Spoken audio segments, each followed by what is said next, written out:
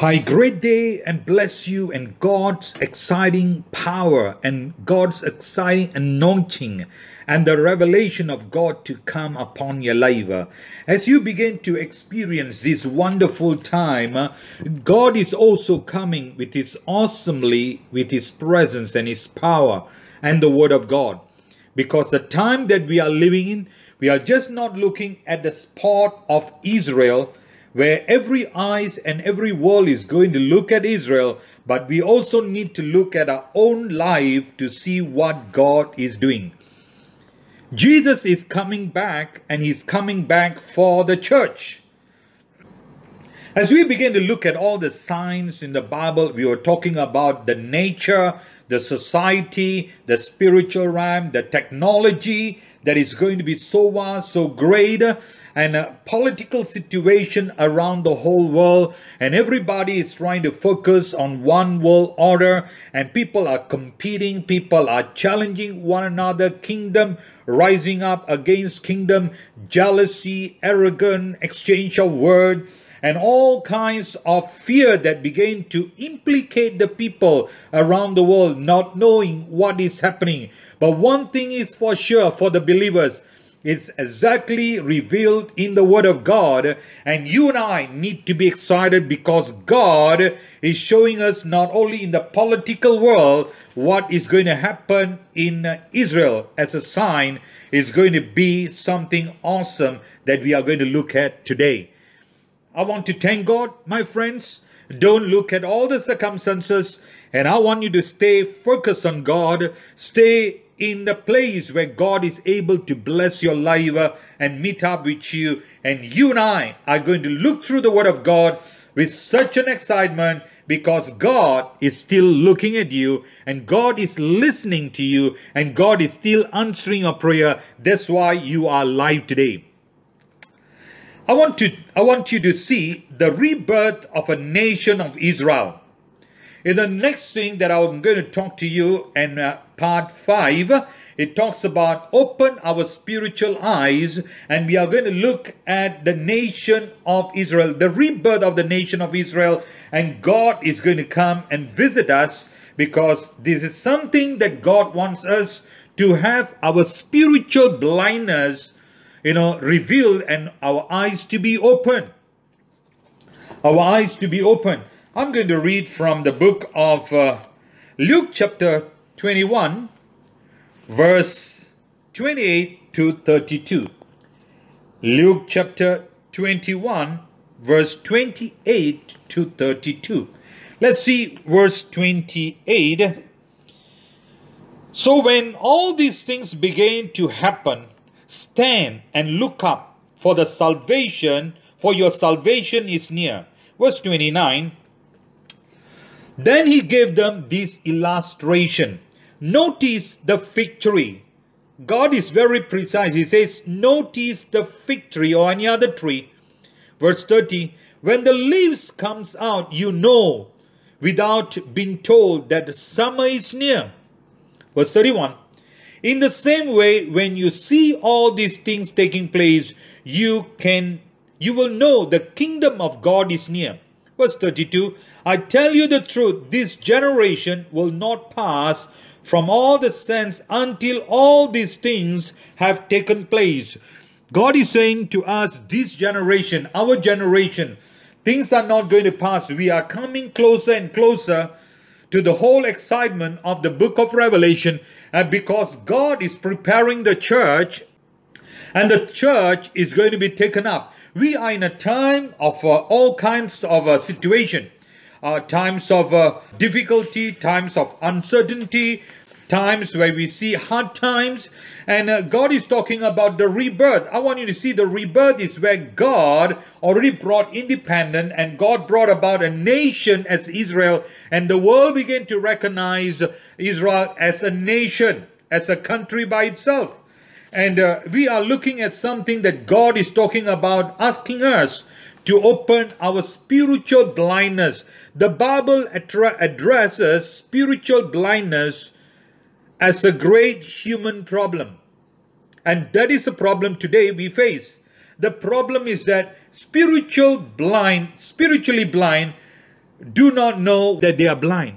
Even though we talk about spiritual blindness, but they do not know they are spiritually blind. And that is a condition of things that we see even right now. The book of Revelation chapter 3 verse 17 says, "And you say you are rich, you think you become wealthy, and you don't need anything. But you don't know that you are really miserable, pitiful, poor, blind, and naked." The word of Revelation chapter 3 verse 17 is so powerful. And then you see another scripture, they are blinded by the gods of the world.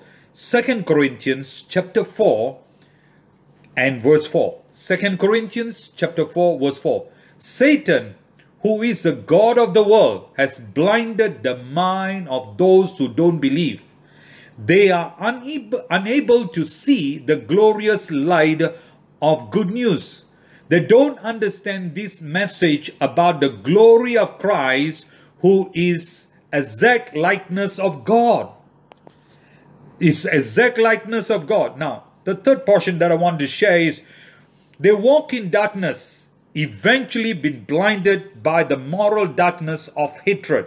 1 John chapter 2 verse 11. 1 John chapter 2 verse 11. "But anyone who hates a fellow believer is still living and walking in darkness.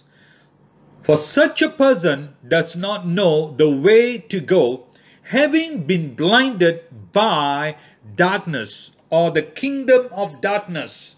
And God is speaking to us because God wants us to walk in the light.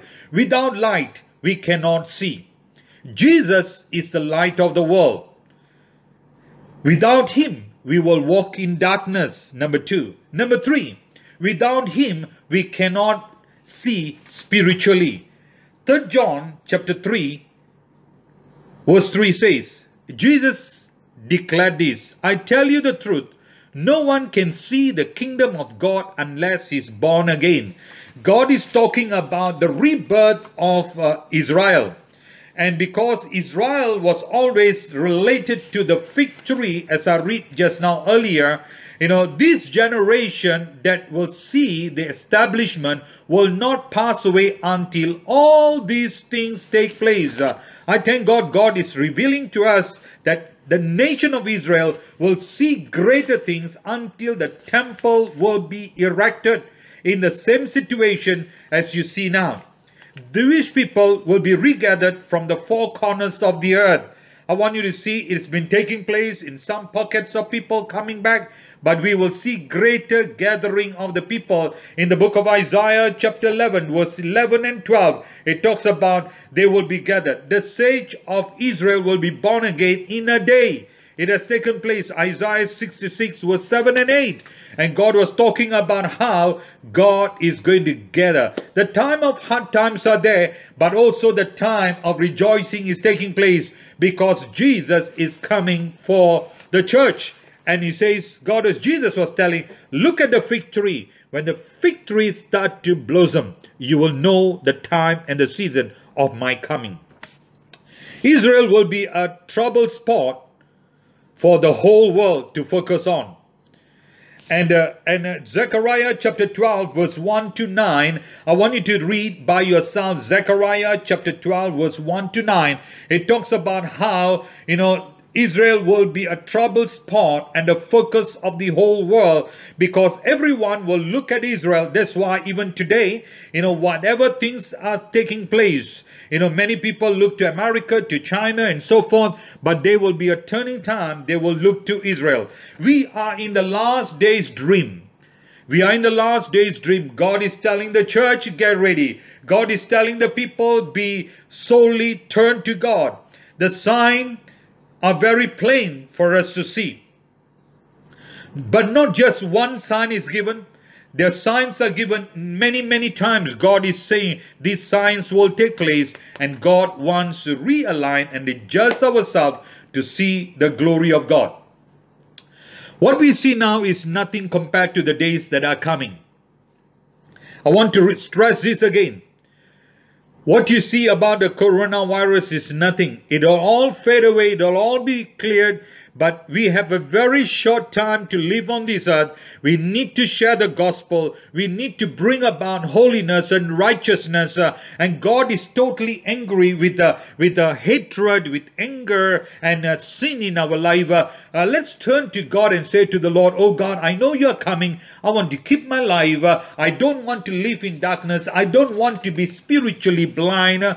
And so that, the world, the wicked world will not blind me from all the things that is about to take place, but let my eyes be open, and I want to walk in the truth, because Jesus is the light of the world.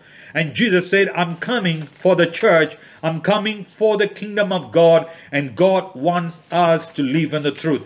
Many people's eyes are blind to the spiritual blindness, because even though they read, they don't understand. Even though they pray, they don't really know what they're doing. But God is telling, we are living in the last days. Let's little by little ask the Lord to unveil our blindness and give us a clarity to see with an open eye, so that, we'll tell the Lord, oh God, open our spiritual eyes, that we will understand what is taking place right in Israel, right in the world, right around our family, that you and I not only just read and say, oh God, let Corona go. Corona will go. But God is looking for you to have your spiritual eyes open. God wants to see that your spiritual life will be revitalized, rebirthed, rekindled, refired, so that you can know at the time and the season of God that God is doing some awesome thing. What do we do with all these things that are taking place around us? Don't fear of the panic. Don't worry. Don't just throw the towel and say, oh, I do not know what to do. Let's get things right in our life. Let's go to God and let God take over our life. Let's go to God and let God take over every situation. Receive Jesus. Live ready. Live in a steady manner on the word of God, and look up to God, because our Redeemer is coming soon. Our Redeemer is coming soon. God is coming for us.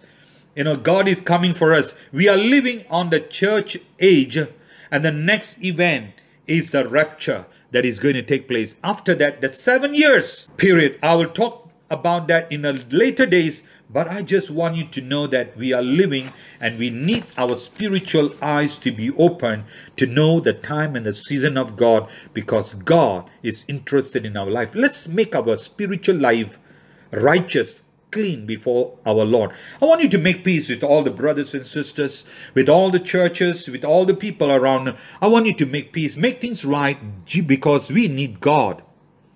I pray as you are staying in the house, don't fight with your family members. Don't, husband, wife, don't fight. I know you're all locked down in the house. Don't fight. Don't have a misunderstanding. I think it's time for us to make things right and let the Lord bring in peace. Let's live in the light and the glory of God. Let's walk in the power and the might of God, that God's resurrection power will reign upon your life. Church, I want you to have communion with your family. I know certain pockets are opening up, but stay in the wisdom of God. Don't think everything is fine. You walk everywhere, but stay with wisdom and knowledge and understanding, because we are still living on a season where we have not found the great release and the favor of God. Take your communion together with your family. Start praying, praising God, and God to bless you. Father, I pray right now, you touch everyone who's listening to this message. Watch over them. Give them a strength. Lord, make their immune body system strong. And Father, we pray that you bless them. Keep them, Lord, strong in your faith, strong in prayer, strong in fellowship, and open up their spiritual eyes to see the glory and the blessing of the Lord. In Jesus' name we ask and we pray. In Jesus' name we ask. Amen and amen.